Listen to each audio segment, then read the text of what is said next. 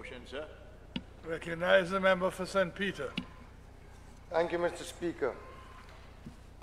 Mr. Speaker, beautiful, lovely presentation by the Honorable Attorney General. What a tangled web we weave, Mr. Speaker, when we practice to deceive. Lovely flowery words, beautiful presentation. My question to the Honorable Attorney General is how we have arrived here. Give us the historical context of what exactly was the purpose of this act, Mr. Speaker, in light of the Privy Council judgment. And one can understand, Mr. Speaker, the establishment of a criminal prosecution service. I have absolutely no difficulty with the establishment of a criminal prosecution services. You have the Crown Prosecution Service, the CPS in the United Kingdom, and there's nothing wrong with a CPS here, headed by the Director of Public Prosecution, the DPP, Mr. Speaker, to include police prosecutors whose power to institute prosecutions of, let's say, summary convictions, offenses, which is provided in the Police Act. But, Mr. Speaker, this piece of legislation that we are proposing to be passed here today, and we are seeking to amend today, the Criminal Prosecution presentation, the Criminal Prosecution Service Act, Mr. Speaker, was originally passed in 2017. But, Mr. Speaker, it only came into force in 2021, some 4 years later. Mr. Speaker, I want to ask the Attorney General, why did it take 4 years for this act to come into effect? Pardon me? Well, then fund the office with resources. But the 2017 Act, Mr. Speaker, of the Criminal Prosecution Services Act, quite significantly removes the power, all of the powers of the police to institute criminal proceedings without the written approval of the DPP. And if we look at Section 27(2) of the Criminal Prosecution Service Act, number 28 of 2017, it's clear and it is unambiguous, sir. And I quote, despite the provisions of any law in force in Antigua and Barbuda subject to subsection 1, no public officer shall, after the commencement of this act, institute any criminal proceedings or undertake the prosecution of any criminal case in any court unless he is authorized so to do in writing by the DPP, end of quote. And that essentially is what brings us here today, Mr. Speaker. Following a recent High Court decision to nullify a charge filed in the High Court against a police officer without the approval of the DPP, the criminal justice in Antigua and Barbuda, and I said so this morning, Mr. Attorney General, is now in a huge mess. And the Attorney General must take full responsibility, Mr. Speaker, for that mess that we find ourselves in. And we are, and with absolutely no remorse on the part of the Attorney General for the incompetence, the inefficiency on his part, and no sense of shame, Mr. Speaker. Absolutely no sense of shame for the dishonorable conduct. Mr. Speaker, I don't wish to be disturbed. Instead of resigning in any civil society, he would have tendered his resignation. He would have tendered his resignation in the public interest. But he comes to this honorable House, Mr. Speaker. Instead of resigning, he's seeking an amendment to the Act because, and he quotes in the explanatory memorandum, the rationale because of certain recent developments which show that it's not practical for the police to always obtain the written authority of the DPP to charge an individual. What diplomatic language you're couching it in. He needs to resign. He needs to resign. It is a shame. That's what you all need to march to the Governor General about. Not calling for a commission of inquiry. But the Governor General have no authority to call no commission of inquiry. Presently, Mr. Speaker, there are a number of cases that have been thrown out, and many of the charges must be filed within 6 months of the offense, and it can't be refiled. So while this bill seeks to be retroactively validating all of those serious injustices that took place since November 2021, and in 2023, we have a spate of unlawful detentions, unlawful arrests, unlawful prosecutions, unlawful penalties, unlawful imprisonment, awaiting legal redress, and you say that the criminal system is not in a mess, comprised by reckless, self-serving conduct in the governance of the government of this country, and it's business as usual, as nothing has happened, Mr. Speaker. Absolutely. I'm not yielding. What's your point of order? Point of order, Mr. Speaker. I am not yielding. Point of order. Is it a point of order? Pardon me? Sit down, it's a point of order. Okay. Nobody's speaking to you. The rules are specific. You are an experienced politician. Do not read, even the little boy better than you.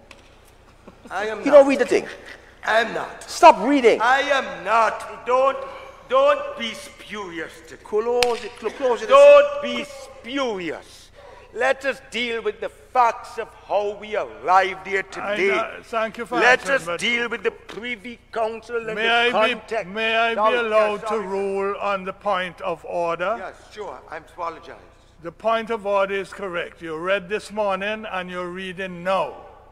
I just couldn't be bothered this morning. You read on your prompter there, you read it, and you know it's against the rules, and you continue to do it because you don't care about the rules. Mr. Speaker. And if you continue to read, I only have one alternative. Mr. Speaker, I'm referring to my copious notes. No. And I seek your permission. Well, that's very creative. I seek your permission. This very is creative. Very important. Let me say that is very creative. Mr. Speaker. You are reading your speech. Mr. Speaker. Stop reading your speech. With the greatest respect to you, sir, I seek your permission. The standing orders allows me to seek your permission to refer to my copious notes of my research. And I have also brought the judgment here of the Privy Council.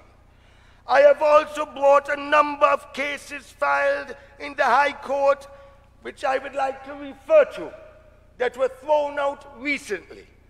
And I seek your permission, which I will share all of them with the Honorable House. Please, Mr. Speaker. You don't do not need, take away from my 30 minutes. First of all, you do not need the Speaker's permission to refer to notes. The standing orders do not speak to copious notes. It speaks to just a note, notes. So while that's very creative, that is not correct. You may read certain parts of the judgment, matter for you. But you continue to read from your device, and if you I am warning you, there's been a proper point of order, and I'm ruling on the point of order that you're reading. And I take exception to the fact that I've spoken to you on at least 3 or 4 occasions, and you continue to do it. Well, the buck stops today. You will not read anything from that device other than a line note. But I can read from the judgment of the Privy Council. You may read from the judgments or any particular works. Thank you, sir. And I also can read from other judgments of the High Court. You want me to shut my device? Shut it down. Thank you, Mr. Speaker. That will remove the temptation. Excellent, Mr. Speaker. You would like the device? Don't make yourself a clown. So let me refer to the judgment of the Privy Council, Mr. Speaker. I crave your indulgence. I crave your indulgence, Mr. Speaker, I hope I'll get back my last 5 minutes. I crave your indulgence to quote from the judgment, Mr. Speaker. Let me find the right judgment delivered. Oh, I have it here. On the 16th of April, 2014, by Lord Wilson and Mr. Speaker, Lord Wilson, the Privy Council, judgment. Pardon me? Oh, the name of the case, you should know it. It is your case, Commissioner of Police and another appellant, Stedroy C.O. Benjamin, respondent from the Court of Appeal of Antigua and Barbuda. You appealed. And that's why I said you have absolutely no remorse or no shame. And that's how we ended up here today, because I had to give the historical context of the passport picture when there was an issue where you certified an allegation, and I say allegation of a passport that one Stedroy Benjamin certified a photograph of a Miss Brand. And the DPP advised the police, the time, Corporal O'Gara, I believe it was, not to charge you. And the police, Corporal Garrow, I think now, is Inspector ASP O'Gara. He proceeded to charge you, despite the instructions of the DPP at the time. You insinuated and you alleged that there was political interference by the then Minister of Justice and Attorney General, Mr. Justin Simon, and Colin Derrick. And you said that you knew Mr. Brand for 2 years, and that you also knew that the photograph that you were certifying was true to the best of your ability, and you was not committing any fraud. I'm not saying that you committed any fraud, Mr. Speaker. But if you did not know the photograph of Mr. Brand, and you knew Mr. Brand or you whoever, but contrary to the instructions of the DPP, Mr. Speaker, not to bring charges against Mr. Benjamin, the police filed a criminal charge, and I think it was on the 2nd of June, 2008, according to the Privy Council appeal, for the purpose of procuring an Antigua passport. In November 2008, Mr. Benjamin filed leave to apply for judicial review of the police complaints against you. Tell me if I'm wrong. You claimed that in light of the instruction of the DPP not to prosecute you, that it was unlawful, and you sought that the summons issued against you to be quashed. And as I just recently said, that you said that it was improper, that the Attorney General and the Commissioner of Police was instructed by the Minister of Legal Affairs and Justice at the time, and there was political interference. The High Court held, however, that the DPP had absolutely no power to prevent the police from instituting criminal proceedings against you. You appealed it to the Eastern Caribbean Court of Appeal. You won at the Eastern Caribbean Court of Appeal. And then the Crown appealed it to the Privy Council. And then the Privy Council issued its judgment. And in the concluding paragraphs on paragraph 29, it says, with respect to the majority, and I quote, Mr. Speaker, in the Court of Appeal, the board concludes that the answer to questions set out in paragraph 1 is a no. What is the question in paragraph 1?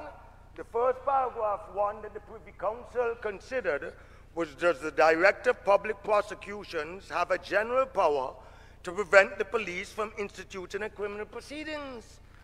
The Privy Council judgment said no.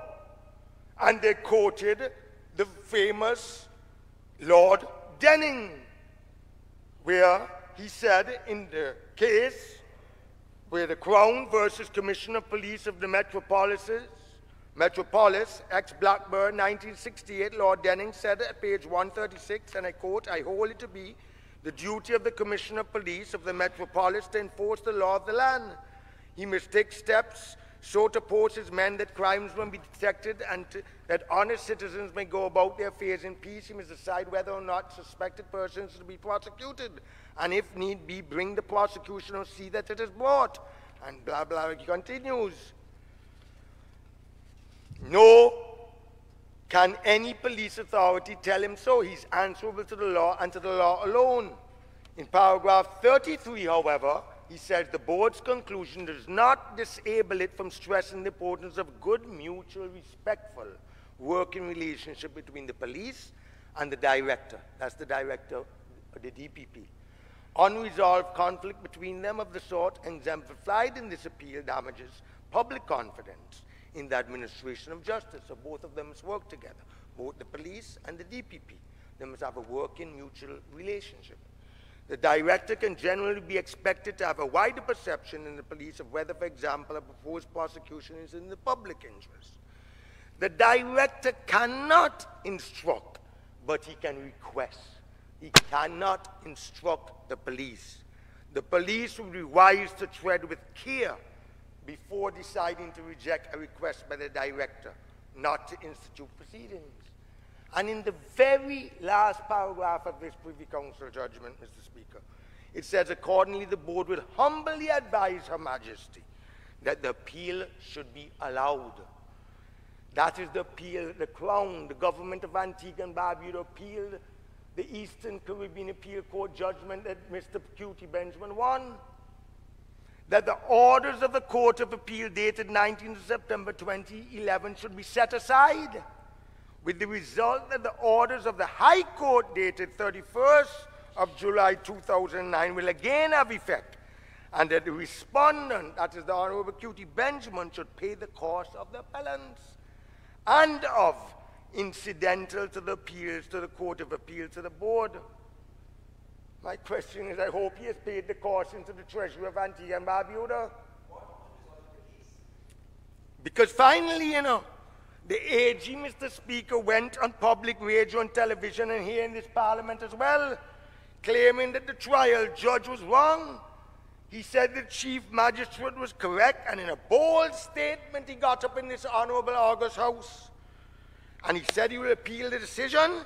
The trial judge was wrong, and having realized the futility of appealing a correct interpretation of section 27, subsection 2 of the 2017 law, he should definitely, Mr. Member for St. Peter. Yes, sir. Thank you for your dissertation on the case. Now, can you kindly tell me what is the connection with that case and this bill? Well, I am saying to this Honorable House, because if you don't, I'm asking you please debate the bill. I am debating the bill. No, you're not. I am saying, Mr. Speaker, that the Honorable Attorney General has sought to come in the guise to this country to pass this bill to nullify the Privy Council. This is the relevance of why I'm quoting so at length.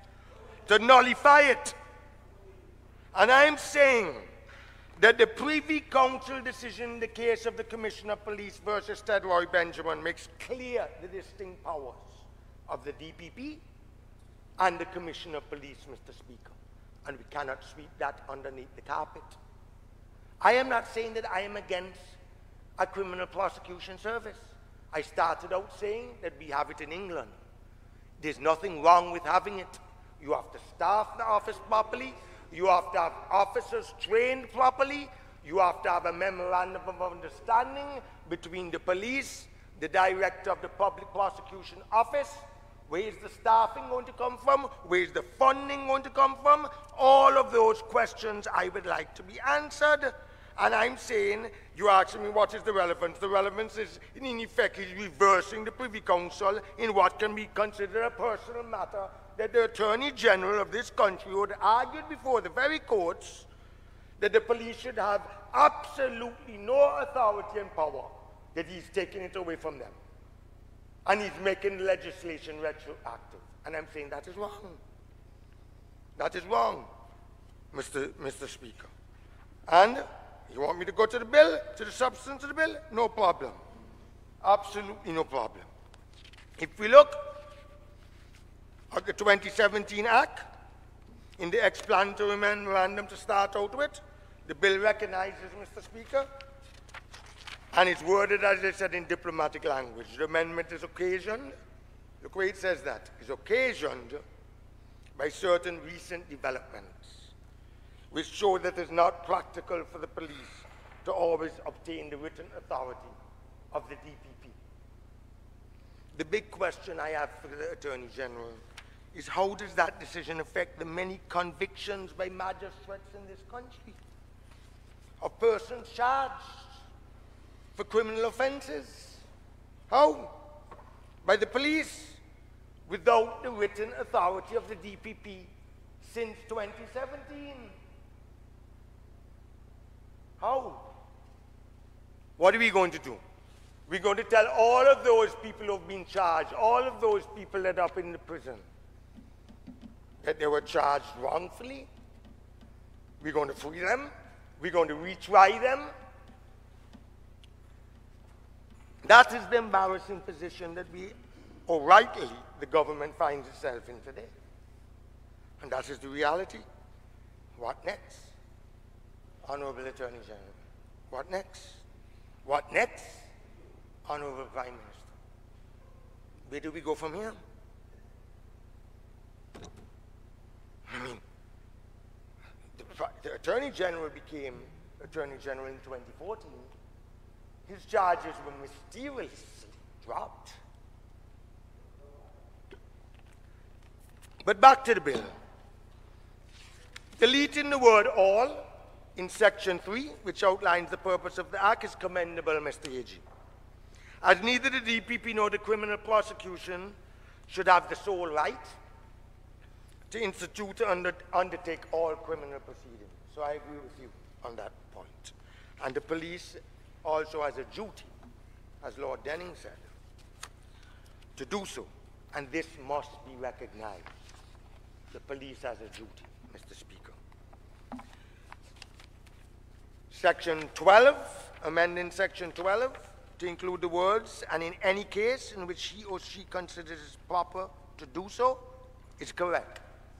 As Section 88 in the Constitution uses the exact words, Mr. Speaker, in defining the powers and functions of the DPP, thereby allowing him a discretion rather than an absolute obligation. Amending Section 12 by repealing subsection A, which gives the DPP overall conduct in criminal proceedings in Antigua and Barbuda, is again the correct thing to do. As the power clearly conflicts with the Constitution, our supreme law, which does not give the DPP that overall power. So I agree with you, Mr. AG, to repeal that section. Repealing Section 23 and the schedule provides for an oath of affirmation of office to be taken by the DPP and the staff. That was totally unnecessary in the first place, in light of the normal function of persons before the passing of this Act.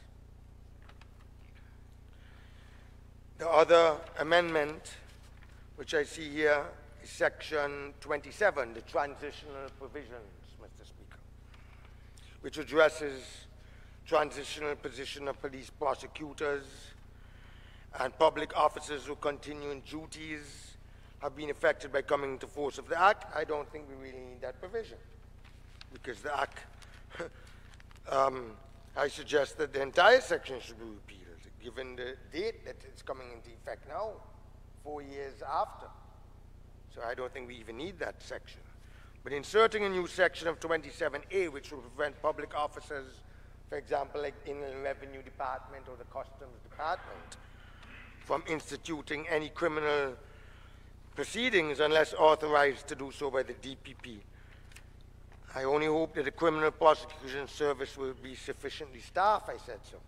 Unfunded, Mr. AG, because they will be required to carry an additional burden.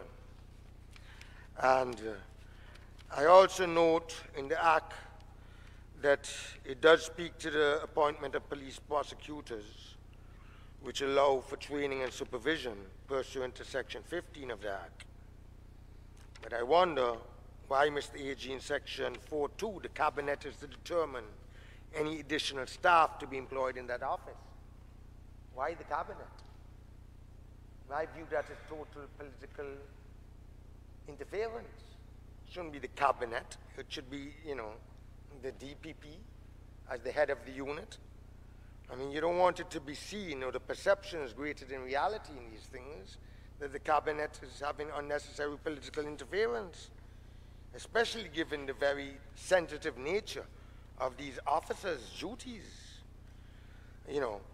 But all in all, I cannot support the bill which is seeking to retrospectively validate incompetent inefficiency on the part of the Attorney General. I cannot, especially while people, Mr. Speaker, remains up in the prison, remanded unlawfully, as this bill is being presently debated in this House today. It is not right, it is not just. It is absolutely absurd. And, since the High Court ruled recently, and I can't say the nature of the offense because it's against the law to say it, but I think it was Wendell Robinson who took the case to court, and the High Court threw it out, and then we have to refile it, etc. The AG is now trying to give validity to the nullified charges retrospectively. That can't be right. Absolutely wrong. And many people have been jailed and convicted from nullified charges because police arrest them without getting prior authorization from the DPP. So what is going to happen to all those people? It's not the police's fault. You can't blame the police. You have to blame the Attorney General and he not bringing into effect the law 4 years later.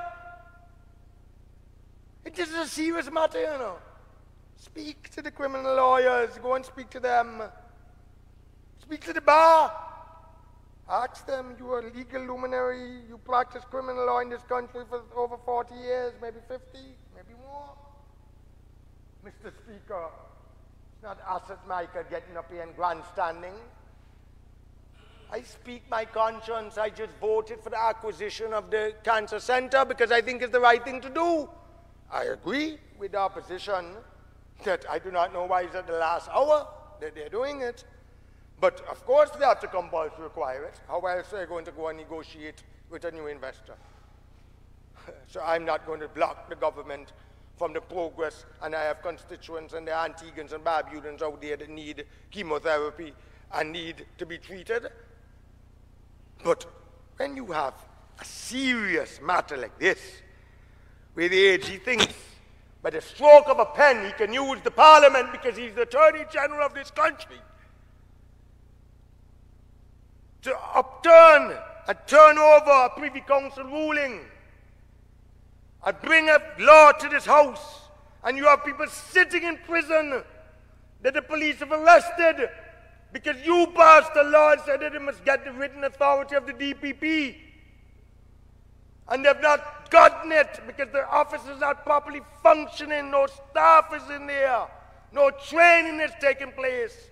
Nothing has been placed in the budget for 4 years. And in any other civilized society, you will be made to be resigned or fired. And you come to this honorable house with your sweet-sounding words and flowery presentation. And we accept it. And it's business as usual. It's wrong. And then we talk about good governance in this country and transparency, and the Prime Minister imputes improper motives about me. I have never been charged of no criminal offense. You were charged. You have 2 minutes more. And I can ask now for 30 minutes more. You what? I can ask for permission. No. I know you will not give me. But well, you were charged criminally, and you sat. And the question this honorable House was asked, why were those criminal charges withdrew? Member And for upon whose Member instruction for St. were Peter. those criminal charges withdrawn? Member for St. Peter. I take my seat. You take. Justice must be served in this take your country. seat. You must resign. Or you too, the Prime Minister, must resign. You're presiding over corruption. Corruption. Corruption. You're presiding over. And so are you. And so are you a thief. Where did you get your millions from? Answer that. You answer that. You answer that to this country. You had no money. Not a cent. Prime Minister, just Not a dollar you don't had. give Your an checks were excuse bouncing. for further performance. Right? Hold on, I just want a minute. Maybe I don't know the rules. I'm supposed that somebody can ask for more time. Not on bills. Not on this bill. 30 minutes. 30 minutes. And he can ask more, but you have to ask properly. And he can't demand it. You can't, I'm not talking to you, bro. I'm speaking to the honorable member from it. I am Not speaking. elected. You see, You're on retirement.